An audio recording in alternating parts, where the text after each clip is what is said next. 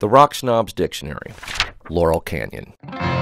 Hilly, Los Angeles neighborhood located directly north of the Sunset Strip that was home to a chill, open-door music scene idealized by today's more hairy and historicist rock snobs.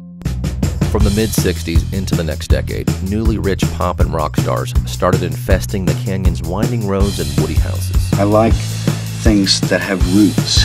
Whether it was Jackson, Joni, James, or Carol, you could find them all up in the canyon, enveloped in denim and cocooned behind curtains of macrame, batik, and very long center-parted hair. This was made for me by a girl named Joellen. So beautiful, little birds here.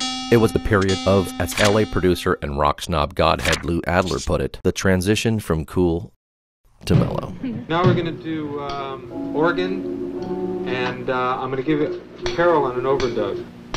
The cover of Carole King's 1971 smash Tapestry nails the Laurel Canyon ideal, pop's natural woman, in her house on Wonderland Avenue with her cat, Telemachus, resting on an exotically upholstered pillow.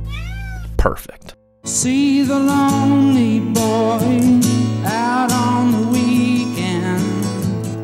Ever prescient, Neil Young was the first to puncture the canyon mystique in his 1974 song Revolution Blues. Well, I hear that Laurel Canyon is full of famous stars, but I hate them worse than lepers, and I'll kill them in their cars. I have to admire Neil for sticking so true to the muse. For many years after, the Laurel Canyon scene was deeply uncool to rock snobs. Wussy old music for moms and dads. But time heals all wounds.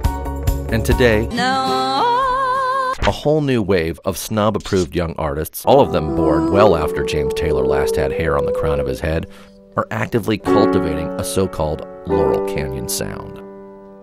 And Laurel Canyon itself, like all bohemian enclaves of yesteryear, it was long ago bourgeoisified. But in the right light, under the right stand of ancient oaks, with some solo David Crosby playing on the car stereo, you can still catch that feeling of, nah, it's all over.